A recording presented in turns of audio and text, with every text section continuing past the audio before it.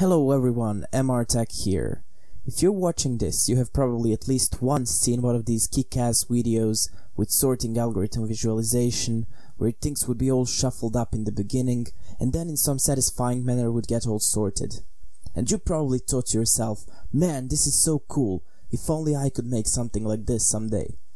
Well, if so, today's your lucky day, because today, you and I will make exactly that. Today's topic is bubble sort algorithm. First, we will talk about why sorting matters at all. Then, we will introduce our algorithm, and finally, we're gonna recreate one of those videos and make visualization of our algorithm using Python. Before we begin, make sure to smash that subscribe button for more videos like this, and if you like this video, please hit thumbs up to support me. Okay, let's dig into it. So, why does sorting even matter? Like, why would anyone in their right mind want their data sorted? People tell you it's easier to access data if they're sorted, but what does that even mean? Well, let's motivate this with an example.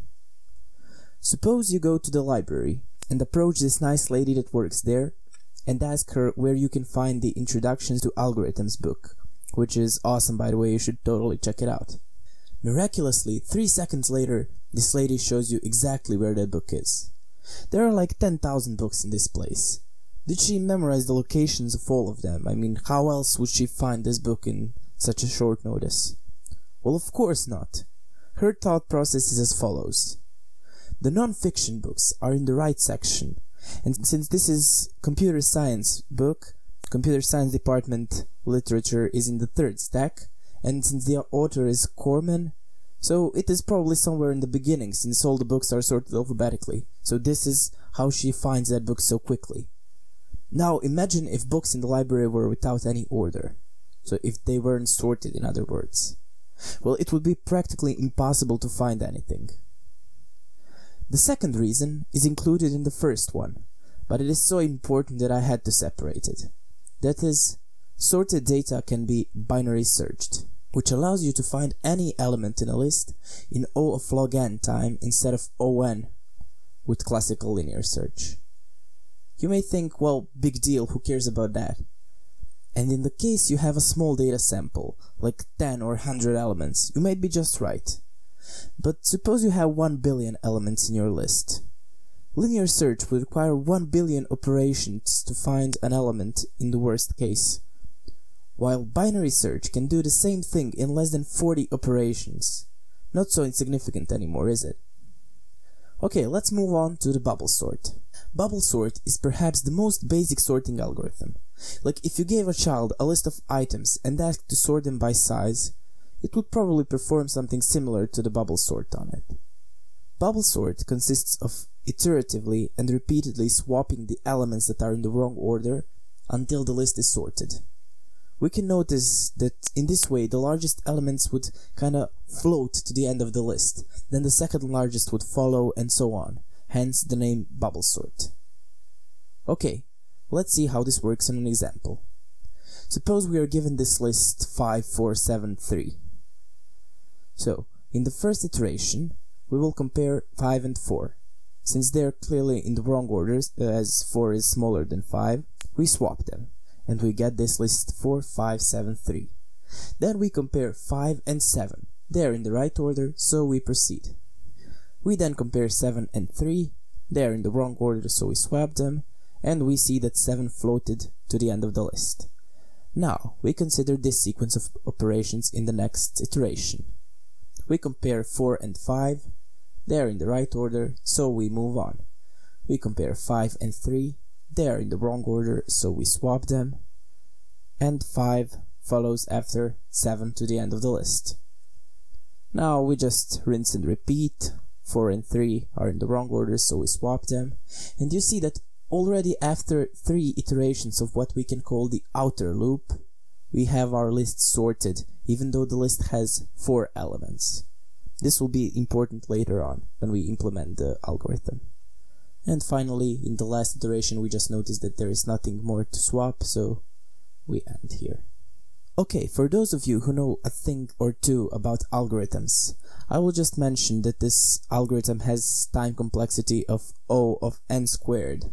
If you don't know what any of these words mean and you never saw this big O notation, don't worry, it's not really that important. But if you know what this means, let me just tell you that in the best case scenario, this algorithm can actually run in O of n time with just a small adjustment.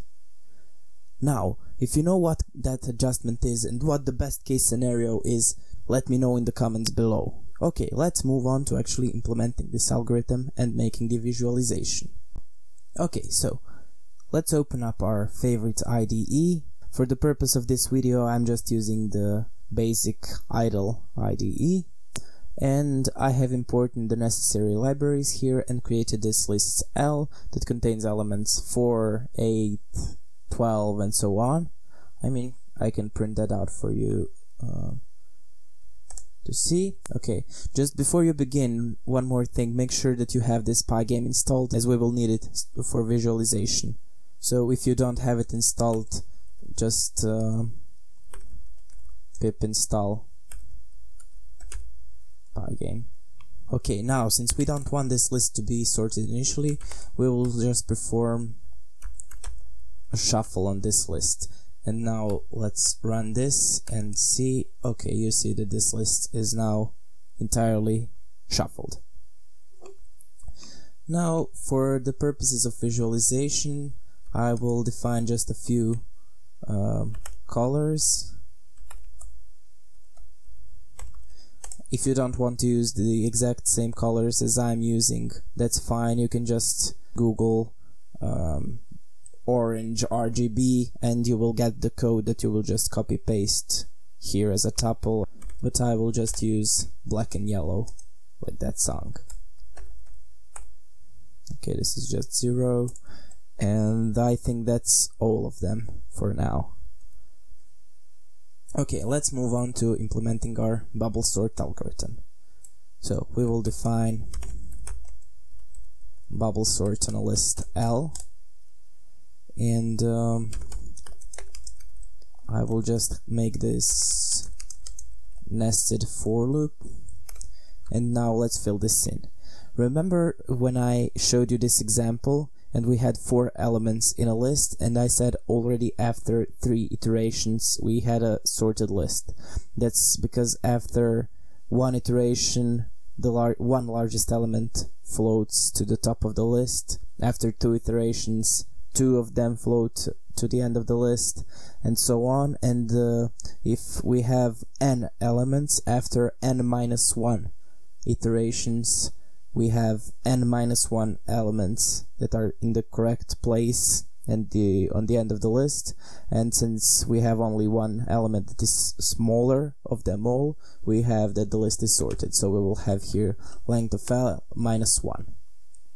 Okay, here we have something similar, but we will also have -I, since after I iterations of this loop I elements will be in the correct place, so last I elements will be sorted, so we don't need to check them, we will just skip them. I hope that makes sense.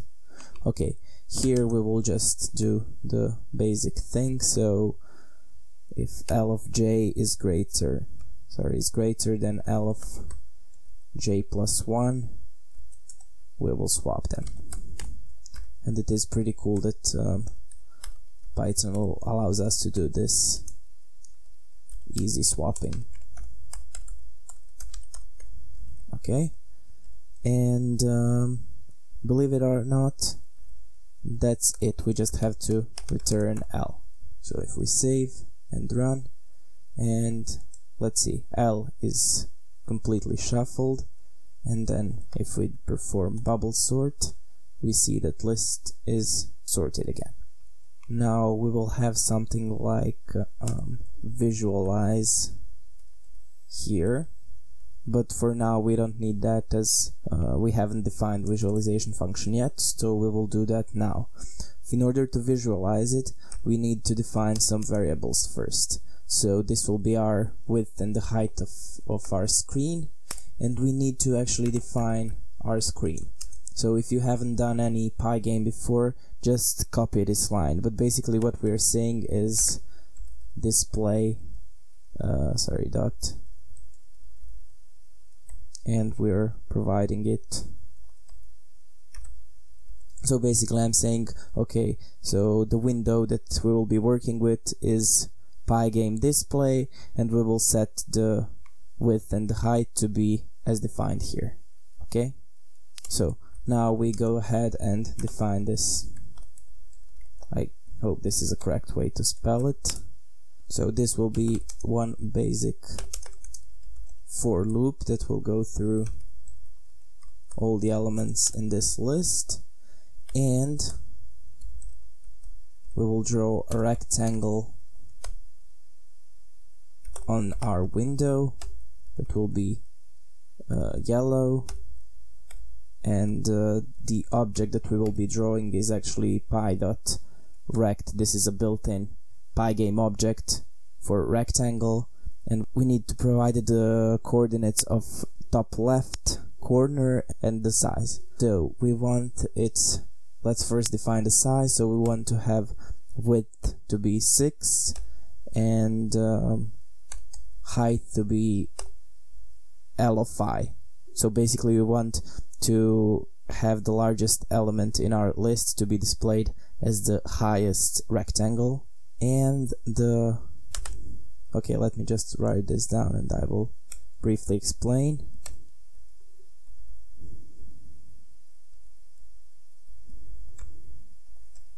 Okay, so these are the coordinates of our top left corner. So we want to have x coordinate to move by 6 after each rectangle is drawn. Since we have the width 6, so we want to have them one by one. Okay, and the height will be, well, this is clear, I hope. We want to leave some space from above, and of course the positive y-axis on the computer is pointing downwards. Okay, do you think that this will actually work and produce what we want? Well, only one way to find out. Let's run it. And if we visualize L, okay, nothing happens. Why? Well, we never actually updated our screen. So what we're missing here is to update our screen. Okay, let's go ahead now. If we visualize it now, okay, we see that we got our list L. So basically you can see that the first bar is really high, so this corresponds to 364 pixels. The second one is 24 pixels, that's this one, and so on. Now if we uncomment this and run this bubble sort, do you think that this will actually work? Let's see.